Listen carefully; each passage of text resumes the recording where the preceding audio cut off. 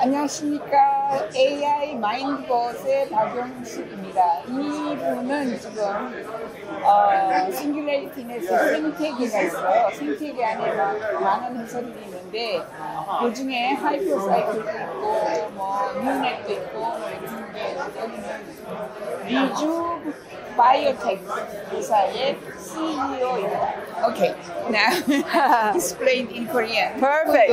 In Korean, okay. We have to go through again. What is your name and what you do and what kind of company you have? Perfect. I'm Kenedy Shaw. I'm the CEO of Rejuve Biotech. We are part of the Singularity Net ecosystem. And what we're doing is we're building an AI platform for drug discovery and biomedical research geared towards solving aging-related diseases and longevity. And I visited your... You did? You visited my lab in like 2015, almost 10 years ago. I know. 2015. I know. I saw a lot of flies. Right. Yeah. So we have the famous Methuselah fruit flies, which were bred at UC Irvine by Michael Rose originally. I've taken care of them for the last 20 years now, and these still living. They are, yeah. There's that. Well, yeah. So these fruit flies live about 8 times longer than normal fruit flies. So I have them on a 7-month generation cycle right now, and I'm continuing to select them for increased longevity. And what that has allowed us to do is to find the specific genetic differences in the long-lived flies versus the control flies, and then port that information over to the human genome and find synergies between those genetic pathways that can help inform our research on aging and aging-related diseases.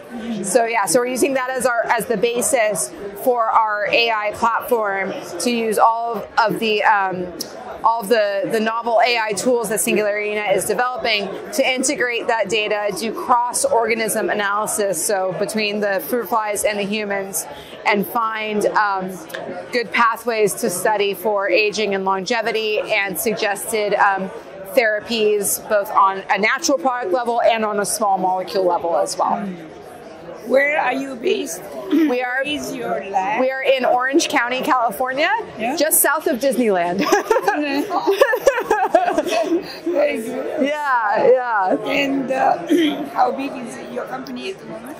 At the moment, we have about 8 people. I have an AI development team. I have my chief science officer is Mike Duncan. Chief biotech officer is Dr. Axel Schumacher, who is the father of the epigenetic theory of aging.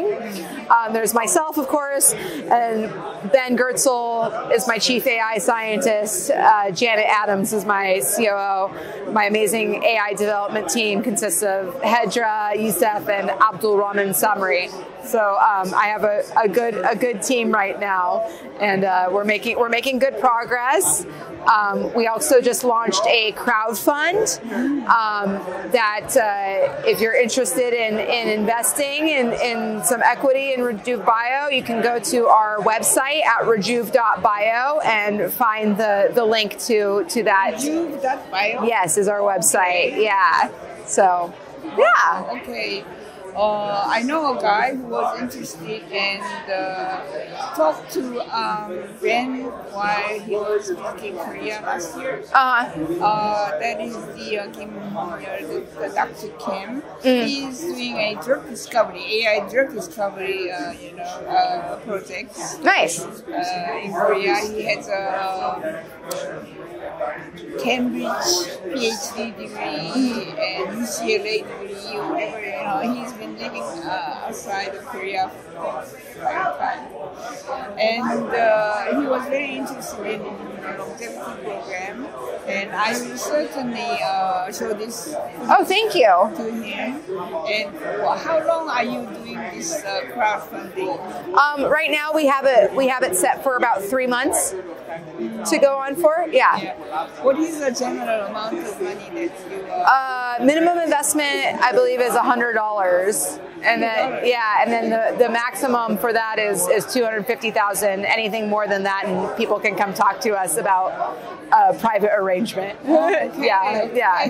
That's good. Yes. Do you, if you are part of the SingularityNet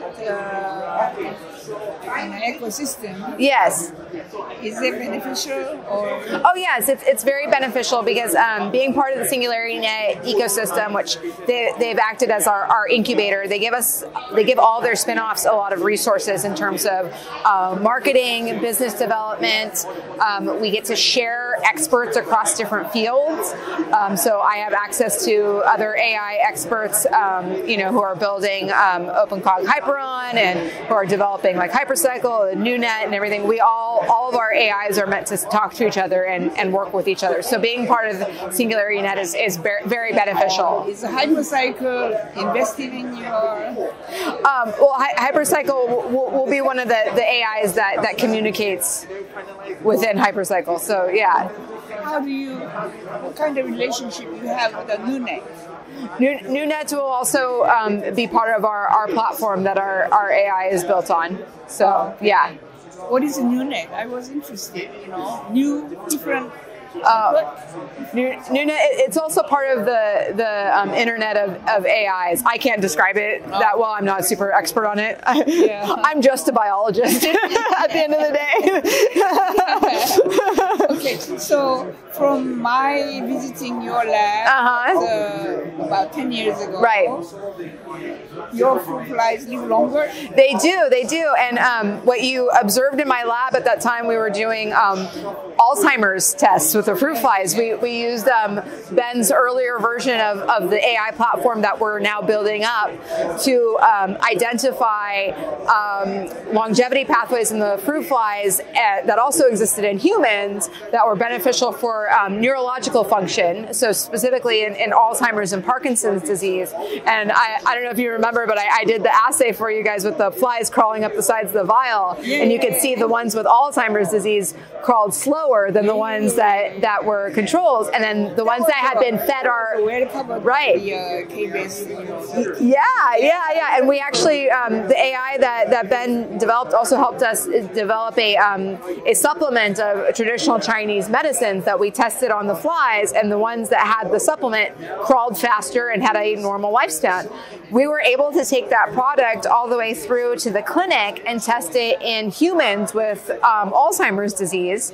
And the people who added our supplement to their normal regimen of drugs were able to help maintain their cognition over the 1.5-year study. And so as we scale up with Rejuve Bio, we hope to take that proof of concept, do it again faster, better with our more advanced AI that has had 10 years now to improve. Wow. So and we have other disease pathways that we want to target as well, like circadian rhythm disorders, metabolism disorders, muscle wasting, cancer. We have a large wish list of things that we want to accomplish. That's very good. We established a AGI education.